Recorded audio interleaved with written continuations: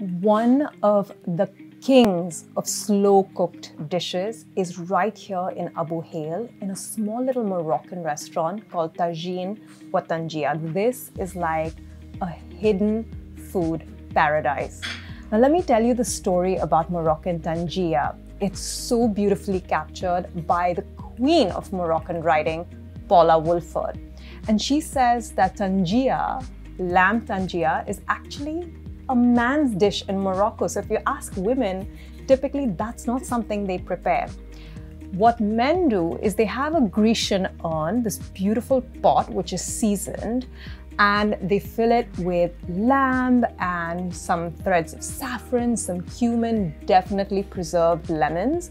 And then they walk over to the public bath, to the hammam, to the furnace room, and they just leave it on the burning embers for 16 hours. So this lamb just slow cooks in its own juices, and by the time it's ready, no work required, it's completely fall off the bone delicious.